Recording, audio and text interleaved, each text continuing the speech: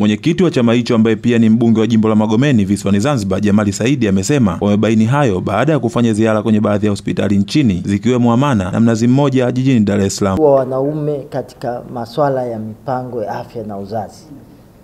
Tulienda kwenye vituo vya afya, sera yetu inasema wazi kabisa. Partners washirikiane, wapate elimu sawa, wajue. Na tunajua kabisa jamii zetu namna gani ile sijui yani men empowerment ilivyoshika hatamu.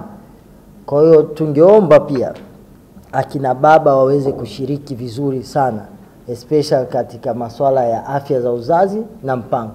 Wakati huo chama hicho kimebainisha kuendelea kuwepo kwa mila na desturi kwenye baadhi ya jamii nchini ambazo hukwamisha jitihada za utoaji wa elimu juu ya uzazi wa mpango licha ya jitihada kubwa inayofanywa na wadau kwa kushirikiana na serikali. Na desturi, viongozi wetu wa dini katika kuaddress masuala haya ni changamoto ambazo tumeendelea kukutana nazo. Aidha, kimebaini kuwepo kwa vifo vingi vya mama wajawazito vinavyotokana na uhaba wa wataalamu wa masuala ya uzazi kwenye vituo vingi vya afya. Ukosefu wa watumishi wenye taaluma katika hospitali zetu, hasa kwenye vituo vya afya. Serikali imefanya vizuri sana, tumejenga, lakini unakuta hakuna watumishi. Kwa hiyo unakuta vifo vya kina mama vinaendelea kuwa vingi sana.